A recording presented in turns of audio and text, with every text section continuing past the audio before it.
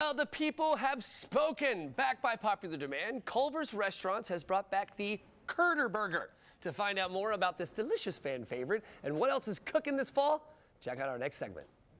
After what was supposed to be an April Fool's Day prank became a reality and a guest favorite, Culver's is bringing back the Curderbuger, giving those who missed out another chance to try the cheesy delicacy.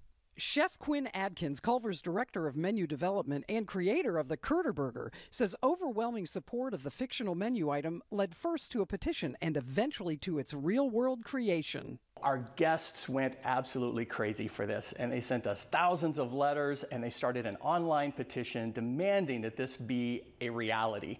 So who are we to say no to our guests? Chef Quinn explains what a Curderbuger really is and why the cheese curds are so loved. So the Curderbuger is made when we start with a deluxe butter burger, and then we top it with a crown of golden fried cheese curds.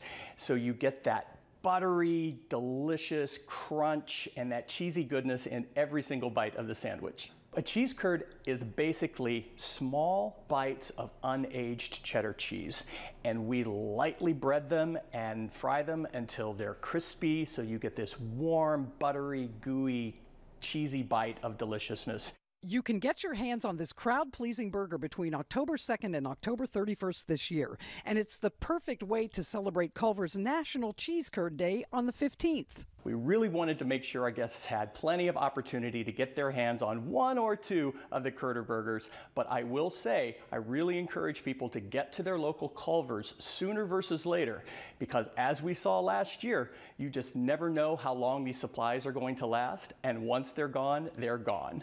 Find more information about the Curderbuger and locate the restaurant nearest you at culvers.com.